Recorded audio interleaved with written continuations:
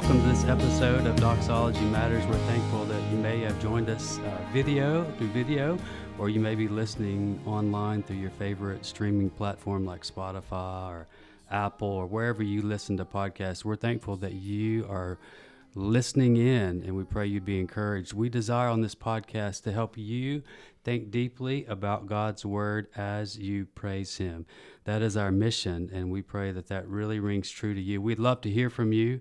You can send us an email at doxology@bbcyorktown.org, and we connect with you. Well, today I'm super stoked. We have some new guests to the podcast. Woo!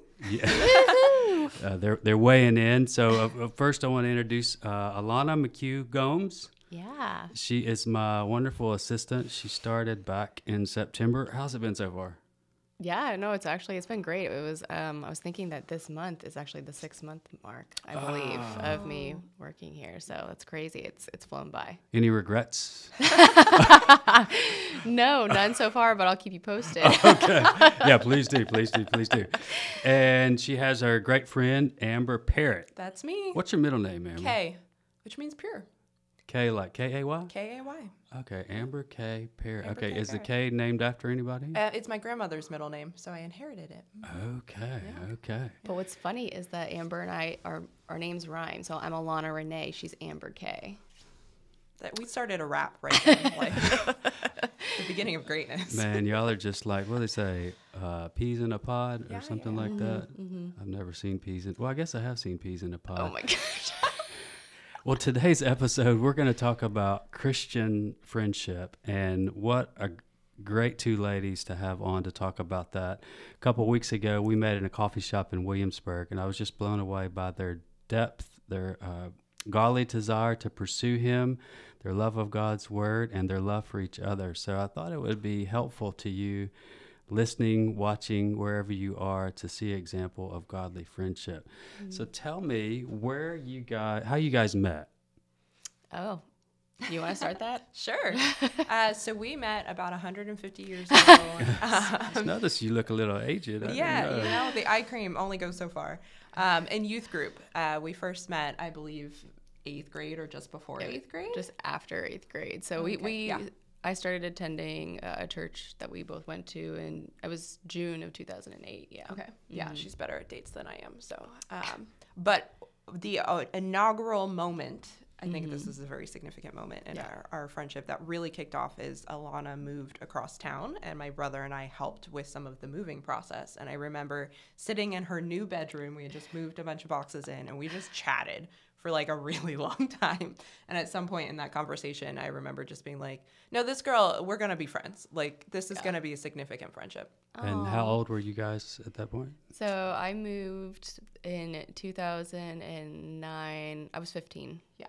Okay, yeah. So 15. we met at 14, but I think 15 was really when things kicked off. Okay. Real quickly, give me a background testimony of how you came to faith and just a little bit about your journey. We'll start with you. Okay, sure. So I am really blessed and fortunate to come from a family of faith. I have a lot of pastors and like steadfast servers in my family, and so I was born into that culture. But for my own walk, I had this moment when I was 8. I'm an Army brat, so we kind of moved around. We were involved in different churches at different levels, and we were trying a new church that had a Awanas program. And so I don't even know if we were going to the church on Sundays at that point, but my parents wanted to get me and my brother involved in something that just gave us an opportunity to connect with other kids, was a good place to, run our energy out, learn some scripture. And we got stickers for reciting scripture.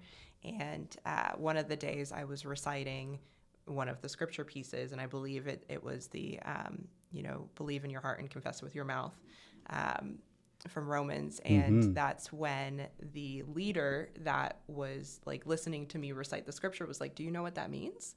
And I was kind of like, no, I just wanted the sticker. And she's like, do you want to talk about what that meant? And that was the night that I accepted Christ and, prayed a prayer of salvation. And so I was 8 at that point, and kind of, continued increasing in my knowledge of Christ. That moment for me, because I was raised in a church environment, that was kind of an aha, like, oh, I need to invite Christ into my life moment. So then it wasn't until maybe high school, around the time that I met Alanna, that I really started pursuing that more intentionally. But even in the meantime, I've always been blessed to like know that Christ is near and be able to like talk to him, confide in him. So I remember I was growing up, I had two people, George Stanley and Nadine Million. I believe both of them have passed now. But I remember being confronted with the gospel and realized that I was a sinner in need of God's grace in Jesus Christ. Of course, as you get older and live longer with Jesus, you're able to speak about it in a more informed way about redemptive history and what the gospel actually means. But it was clear to me by God's Spirit that he drew me to himself and that I was a sinner in need of a Savior, Jesus Christ. Yeah. And he saves, which is amazing. Alanna, how about you? I also grew up in a family of faith, and when I gave my life to the Lord, that earliest that I can remember was 4th grade, but I really feel like it was more of I saw my brother do it and go through the process of being baptized, and I was like, oh, I think I want to do that too. And I think I didn't really understand the depth of it at that time. And so as I got older, there was a point where I felt like, I think I was in 9th grade. It was the summer I was going from 9th grade to 10th grade. And I really felt like I had made some decisions that didn't align with who God had called me to be. And I made a decision that summer to rededicate my life to the Lord. And I really feel like that was the changing point where I just started to deepen my relationship with the Lord. And it has been incredibly different in all the best ways since that point. Fantastic. One of the things that I appreciate about you, and we could talk for a good while about evidences of grace that I see in you, but that you have God's word stored up in your heart. It comes out without you planning to speak it. It just comes out. Mm-hmm. Where was that fostered in your life? Oh, wow. Where was that fostered? I think... Did you see it modeled by your parents, or... I definitely think that my family tries to model like authenticity and vulnerability. My mother has a background in counseling, so we were always very aware of, what is it that you feel? Why do you feel that way? And do you understand what you're feeling? But I also feel just like the more that I have gotten to know the love of God, I've just been comfortable expressing my emotions freely to the Lord. I know that the Lord can handle my emotions, and I know that the people that are around me and closest to me can also handle my emotions and have been really faithful, like Amber, to walk with me through that process where I feel comfortable of just describing that to people freely. So that was more about emotions, but about Scripture, like where did you see, where was the love of God, the love of His Word, where would you see that was fostered? Like it is a certain time that somebody was like, study God's Word? Do you have somebody that encouraged you specifically, or is it just as a Christian you just got more and more of an appetite for God's Word? Yeah, no, I think that actually probably was, in all honesty, more recently. There are definitely scriptures that I grew up learning, a lot of songs that helped me remember Scripture, like even from Vacation Bible School to now that I still sing to myself. But I think that during COVID, really, there was a lot of downtime, but also a lot of, hard times during that season, to where I just spent a lot of time with the Lord. And I think it was during that season that there's just a lot of growth, a lot of learning how to be humble and receive the Word of God. And that's kind of where that has gotten me today. That's fantastic. Yeah. Well, today's topic is Christian friendship, as we said earlier, if you're still watching. So the Bible says, I memorized this, I think it's maybe the KJV, a friend sticketh closer than a brother. How would you define friendship just in general if the secular man or woman are listening to this episode? How do you think they define what friendship is?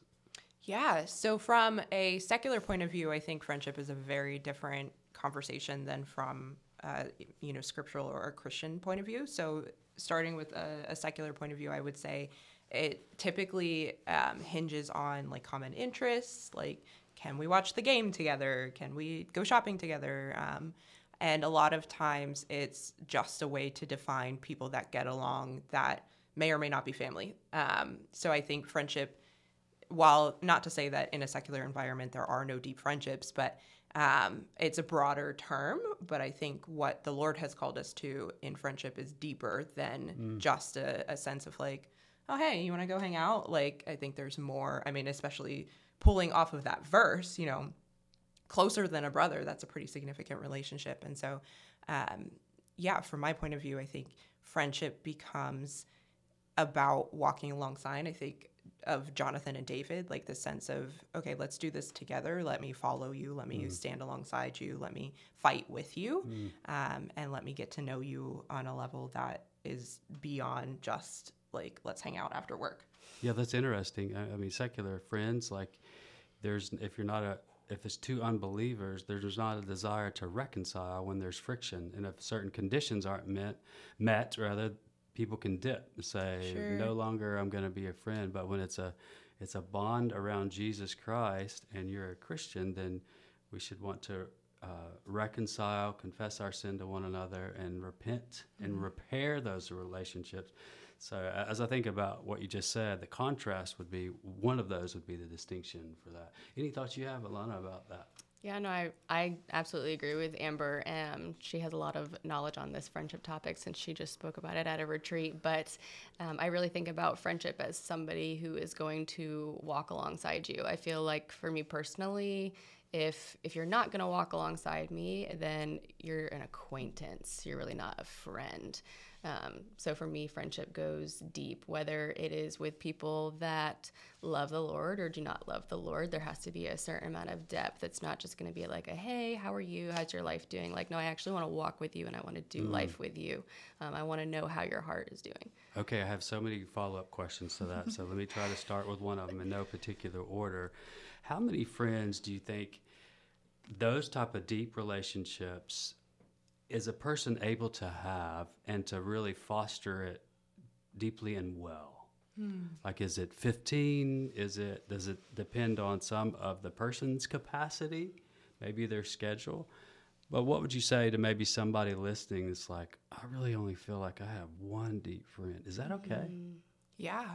So I am a huge believer in two things. One, God creates very unique people. So there are some people who have more of a capacity to go deeper with more people. And two, I would argue that you could make that argument from Psalm 139. We are fearfully and wonderfully made. Amen. God has made us unique, and he knows everything about us. Amen. Amen. Two, there are seasons of life. So, you know, Alanna and I are both in a season of singleness, so we don't have to, you know, attend to our marital relationship. We don't have kids to raise. We don't have dynamics where we have other responsibilities that have to go first and foremost. And so we may have more capacity in this season to have deeper friendships outside of the household than we may in a future season. And there are other contributing factors like, you know, the Lord may be calling you to write a book, or he may be calling you into the mission field. Like, depending on what season he has you in, your time and your emotional capacity could vary, and that number can ebb and flow. Oh, that's excellent. Yeah, that's really great. I'm so thankful that I met you in God's sovereignty and providence through Alanna. Yeah, you're really a blessing. What do you think? Well, my follow-up question to that is, I know Alanna says that you guys send voice memos to each other. Like, tell me a little bit, what's that about? That goes right back into the season that we are in all honesty. You know, so Amber and I actually live like a 2-minute drive from each other. We grew up in church, school, and everything. But I think after college, and especially now that we are adults and have full-time jobs, like, even though we live so close to each other, we just don't have the ability to see each other the way that we'd want to, and to be able to touch base, even to have a phone call. It's really something that you have to schedule. And I just think that comes with being an adult and having to work with whatever season you're in. So Amber and I just started sending voice memos. I was like, I'm determined to stay in touch with you, and I want to know what's actually going on in your heart, and this is the way that we are going to do it. Yeah. That's fantastic. I mean, that's a takeaway for all of us, that now in the digital age, we have all kind of means to connect. FaceTime, which I love. Anybody that knows me knows I love to FaceTime. I'll FaceTime people at crazy times, and not crazy times like 3 a.m, but I just love to FaceTime. There's voice memos. There's Marco Polo. I still use that with a couple friends. So there's all these different ways. And I would say it's not just for friends, I'm sure you would agree, but like to your spouse or to those maybe across the country that are distant family members that you don't get to see as much. Those are opportunities in God's common grace to us that we can have dominion over technology and seek to foster Christian community. Would you agree to that? Absolutely. I think technology it definitely has its pros and cons, but I think one of the cool things that it provides, and we found in our voice memos, is it can be a way to make our flexible time slots work better and be able to say, okay, I have a 30-minute drive. It's not at the same time as your 30-minute drive. So I can record something, and then when you have a chance, you can listen to it, and we can still have opportunities to stay connected in between. Now, I am a huge fan of face-to-face. So I think voice memos are an in-between. They do not replace your ability to get face-to-face. And so my encouragement for anybody listening is, yes, by all means, use those electronic tools. Don't let those, like your desire not to use electronic tools, get in the way of not connecting with someone.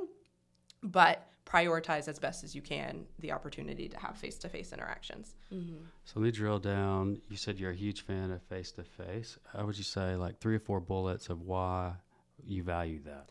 Yeah. So I think you can think and present yourself a certain way when you're not physically in the room with somebody. And so it can be easier for you to not just be your authentic in the moment self. And some of that can be good, right? Like you can say something that you need to repent for and then backtrack and, delete the text. And some of that can be helpful. But I believe that part of why God has us in community is not just for us to repent in and of ourselves, but for us to sharpen each other and be able to call each other out. And so if you're not willing to be where you are in that moment in front of somebody in the room, you don't allow others to speak into that and be like, hey, maybe you shouldn't have said that. Or, hey, maybe that's speaking to something in your heart that I think the Lord wants to heal. Let's talk about how that's not true, or, whatever it is.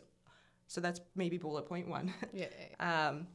Bullet point 2 is I think that's how we're designed. Like God, while again, technology is a tool that he allows us to be blessed by, we were created to be with each other. That's right.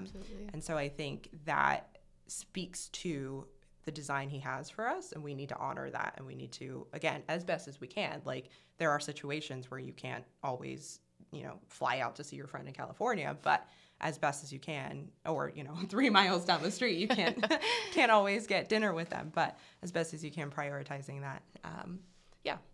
Yeah, that's the church. I mean, I thought about don't forsake the assembly, the exhortation for us to meet together locally.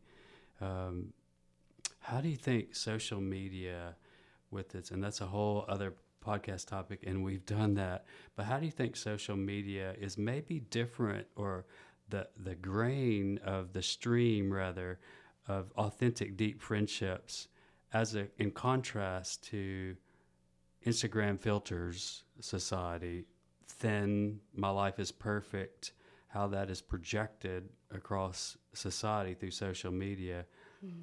How would you describe that contrast, and how do we think biblically about those two worlds?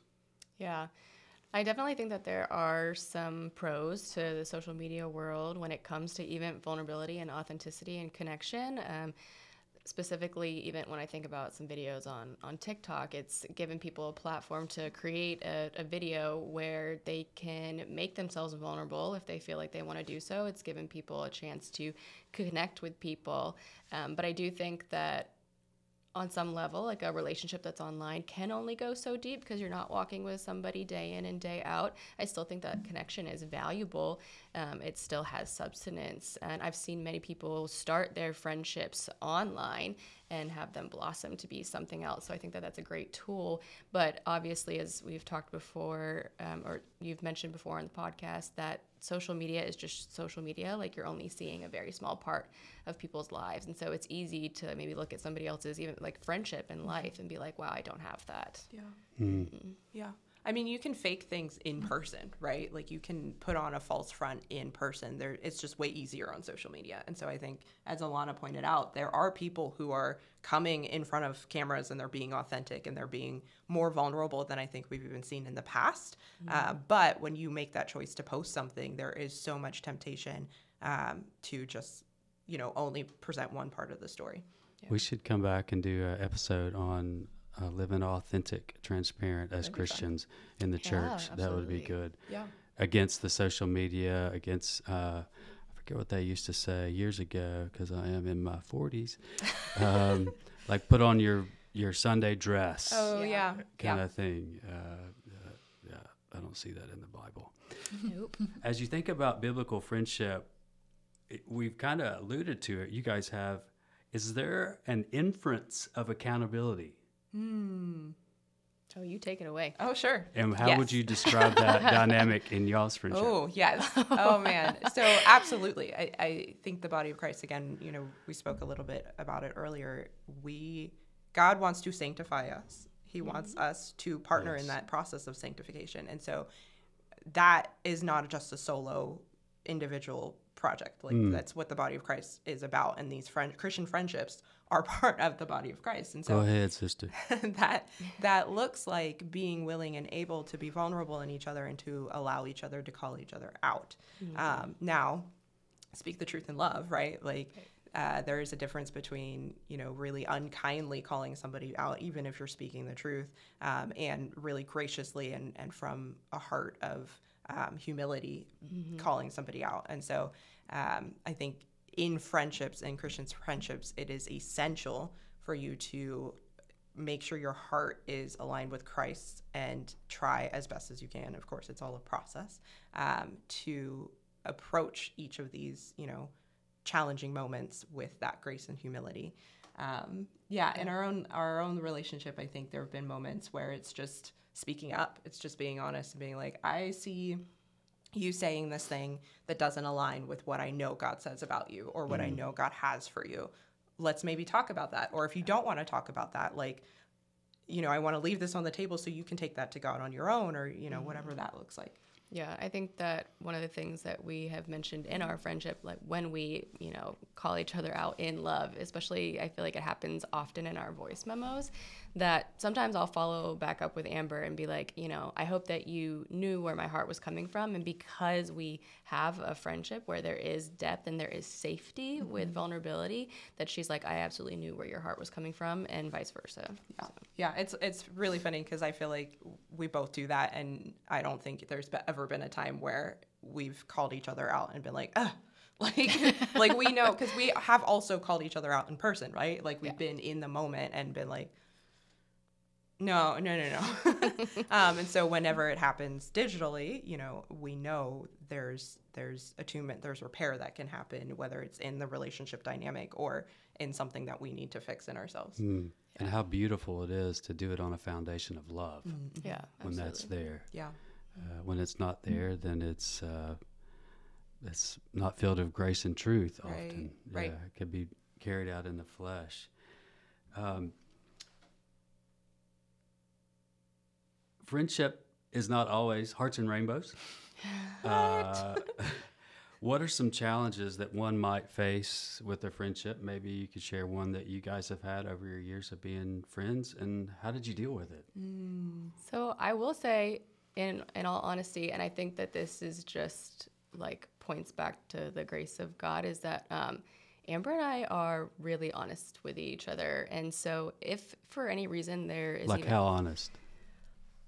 Like how honest? How do you, honest. I would say like, as in if there was anything that even like remotely didn't sit well, if something I said or something that she said, we don't even give that the time of day to like sit on the table. Like it is addressed so quickly. And I think because we know each other's hearts very well, that doesn't even happen very often. But I think that you have to be in a place of humility to like ask for forgiveness quickly and to forgive quickly, and not to let any of those tensions build up in your heart. Like deal with it right then and there so that you're not keeping accounts. Yeah, don't let the sun go down your anger. Absolutely. Reconcile quickly to each other.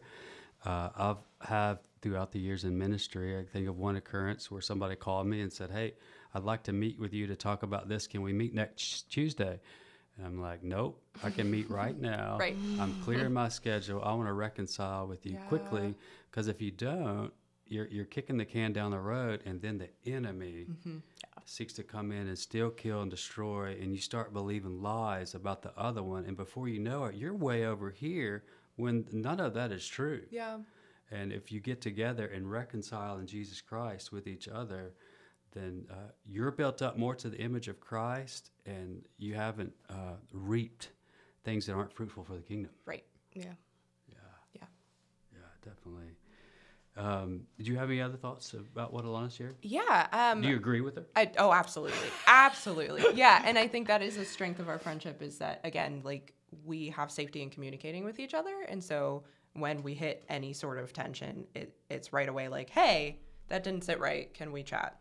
But I think even outside of the interpersonal, sometimes friendship can be challenging in the Christian setting, because you want more for your friend than they necessarily want for themselves. And I know not just in our own friendships, we've seen that in each other, but in friendships we have with other friends, like watching people walk lifestyles that aren't necessarily where we know they could be, whether that's, not producing good fruit or not making choices that are kind to themselves or in line with the goodness that God has. And so I think that is another dynamic of Christian friendships that can get really tricky, because you can want to be the Holy Spirit in somebody else's life, or, be that voice to beyond just, hey, let's think about that, right? Like we talked about that confrontation and that honesty, but there is a point where you have to let your friends make your own choice, and you have to pull back and start just praying and let them do what they're doing. So that I think is a challenging aspect. Yeah, absolutely. Yeah, I get that, definitely. I just had a couple of questions that came in my mind. I'm trying to remember what they were now, because I was engaging with you. Sure. That's the tough part about being the host, is I'm listening so much, and I'm like, oh yeah, I got to ask another question. We're going to have to get you a notebook like Amber I know. has here Yeah, that's for right. questions. That's right. Jot it down. Notebook. I'm such a techie that I'd have like another thing over here. I remember what it was. What are some ways that we can think about, maybe those that are listening that say, I want to encourage my friend. How can they do that? What are some like tangible ways this week, maybe this weekend, that they can reach out to a dear friend? What would be some ways that come to mind? Yeah. Either one of you. No, you have to start. Yeah. Okay. I'm Yeah. thinking, sorry. The first thing that came to mind is call out their calling. Ooh. I think. Now, what do you mean by that? So, both in like a general, we are all called to be co-heirs with Christ. Like, there are things that as Christians, everybody has certain things that they walk in, certain fruit that they're called to produce, certain attitudes they're called to hold. And so calling that out and being like, hey, this is the life, this is the goodness that God has for you on this side of eternity. This is something you can and should be stepping into, and just encouraging them like, okay, I see that you could have more joy in your life. What could that look like? But then on an individual level, the thing about friendship is we know each other, right? And so you may see a gifting in that person's life that they're, struggling to act in. So for example, Alanna has a beautiful voice, and she has a call to lead worship, and she has just a heart for like leading other people into that atmosphere of worship. And so, if she wasn't in that calling, I could be like, hey, by the way, you have a beautiful voice. Like, you have a calling and anointing on your life to lead people into worship. Like, I want to encourage you. I see that. I want to confirm that in you, so that you can be encouraged to step into that yourself. I love that. Pointing out evidences of God's grace in their life. Yes. I had a friend that's doing that with me right now, Dean Robertson. He's one of my accountability partners. Sure. He and Bob Bonta, and we've been going through, without getting into that aspect here on the podcast, but a dynamic to where we're having to expand the studio at my home, and it's a $8,000 additional investment for the technology. And he has intentionally prayed for me, asked me all about it, and encouraged me of how God is using the ministry and using me in so many ways. And as I approached that conversation, I was feeling like stressed, discouraged. I was not trusting the Lord as I should, but as I talked with him, I just felt so encouraged. I'm like, oh yeah, God's going to take care of that. He's going to build his church. He's going to be faithful to complete the work he started in me. He has provided all these years. He's going to provide. Yeah. So yeah, that's just a beautiful thing about friendship. Yeah. Reminding each other. Yep. And saying no to the lies that the devil tries to tell us. Absolutely. Yeah. And even piggybacking like right off of that, being able to like speak somebody's true identity over them, and like you're talking about with the lies that you know might be believing, goes right into like, is there some kind of false identity that you're believing? Like, what are those lies? And being able to call them out, being able to replace them with the truth of God, having friends that can do that, you know, for you, and that you can do for them. Yeah. Reminding each other that our identity is in Jesus Christ, not in what we do or how we produce. Yeah. Yeah, we could do a session on identity in Jesus Christ too, right? Absolutely. Let's just keep writing down And all I'm the like, sessions. Write those down. And didn't you do one on identity at Flourish? I did. Okay. Yeah. did. Okay. I'm very passionate about identity because it's just such a big thing these days, you know. Yeah. Any further thing you might want to say about friendship as we come to a close on this episode on Christian friendship? Ooh, I would say, actually piggybacking off of a direct quote from Keith McMinn to Go ahead. Talk slow. No. to be willing to step out into waters that don't feel safe. Ooh. Oh yeah, Okay, yep. Keith. It was good. It was a good word, because in friendship, you can't just go into a friendship expecting that like everything is going to be hunky-dory and you guys are going to be best friends like right away. It takes a level of vulnerability. You need to be willing to make yourself vulnerable. It opens up the door for deeper levels of friendship. And obviously you want to have some discernment with that. Like, you don't want to go up and into a situation with like your walls all the way up, but you also don't want to just go up to somebody that you just met and maybe like pour out more than what you should have, right? There's a level of discernment that we have through the Holy Spirit where we know that it's okay to open up at a certain time. And so I would say to approach it that way, because if your walls are always up, who is ever going to be let in? So to really approach friendship with you're going to have to put yourself out there. You're going to have to get out of your comfort zone, but that is how you grow, right? That is how you flourish. Yes. Yeah. Yeah. I would add and really want to speak to the people who are listening who are like, I don't even have one friend, right? Pursue friendship with God first. That's good. And trust him to put you into those friendships. And ask him to, right? Pray and ask, Lord, okay, I don't have these connections. Alanna and Amber are talking about these friendships. Like, where do I even get started with that? Pray about it. Ask the Lord, grow me in my relationship with you and my friendship with you, and then also put me in communities. And I think of, I believe it's maybe Psalm 24 that talks about him putting people in families that isn't just, in a literal like platonic, like what's the word I'm looking for? The father, mother, sister, brother, family. It's also in communities where you have these closer than a brother friendships that he will put you in. I was just going to say that I was just talking to somebody about it the other day, that isolation is from the enemy. So in order to be a part of the body of Christ, do friendship, like you have to be in community. So if you don't have community, like I would just encourage you to seek out a local church, or look up some events in your area and put yourself out there, to be a part of community. That's exactly right. God didn't design us for isolation. He designed us to be together, and he fleshes that out in Christian community in the local church of Jesus Christ. A Lone Ranger Christian that goes out on his boat on Sunday to just be with God alone is not how God set up his church. We need each other generationally as well. Psalm 145:4, one generation shall commend your works to another. We need each other. I remember hearing John Piper say one time that maybe a paraphrase just a little bit, if it was not for his church, he wouldn't be the man that he is. Wow. All those people that are interacting with him, strengthening him, we need each other. Yeah. And what a good word for us. Well, as you can see on this episode, if you've watched or if you're listening, you can see why I asked these dear godly ladies to be on here. I'm so thankful that they are here and we've been able to glean from their wisdom. Yeah, we want to thank you for watching this episode of Doxology Matters. We're bringing this in 4K. So, that's good over on this side, but right here it's a little bit tough, and you may even have seen it's a little chilly in here, and so you're cold? I'm actually okay. I think my sweater's doing its job. Okay.